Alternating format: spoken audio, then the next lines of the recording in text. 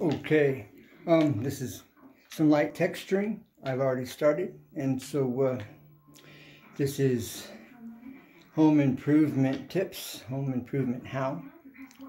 And with no further ado, let's show you what I'm doing, how to do this.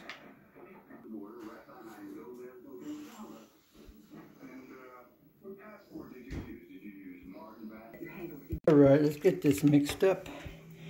Alright, this is dried up a little bit, but I want to show you how thick this is. Okay, this is, I thinned this down a fair amount. I've had to add a little more water. It's thickened up since I started.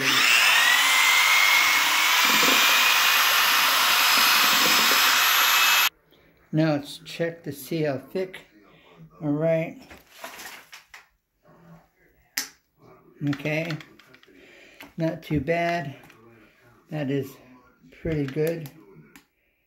Alright, didn't take much water at all. So when you add water, you have to be careful you don't make it too thin.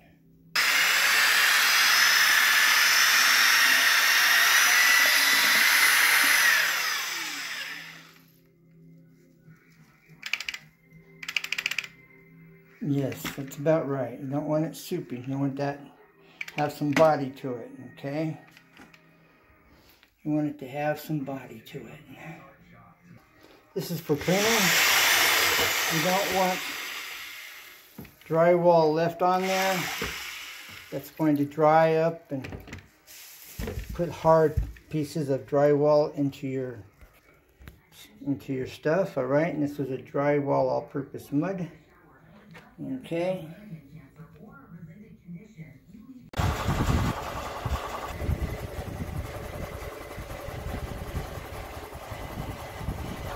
Alright, now on this gun you have the different openings, alright, depending on how big you want your texture, alright.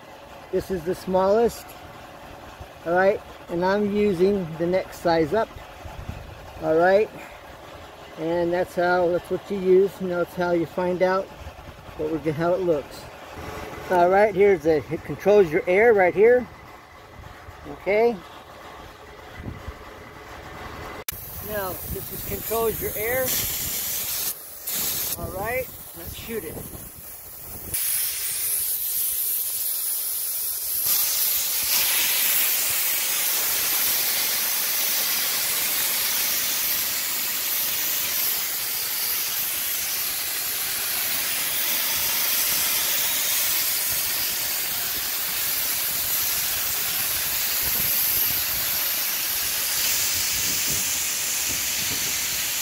Alright, here we have from the light into the heavy where we were just spraying.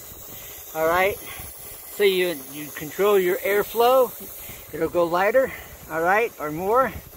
And less movement, it gets heavier. Alright, that's pretty good. So we're ready to go.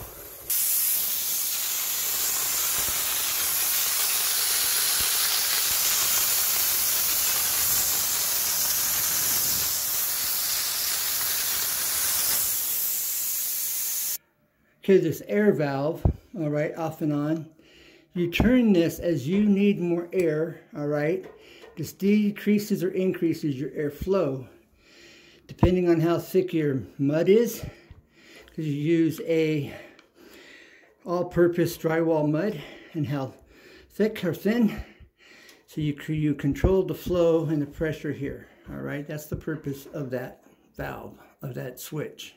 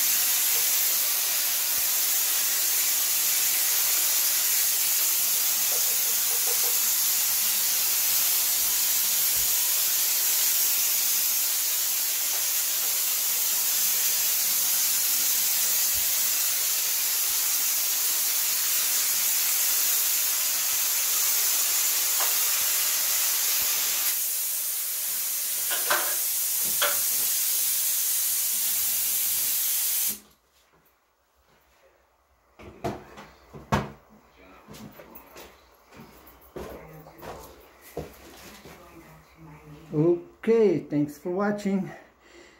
This is home improvement tips, home improvement how to.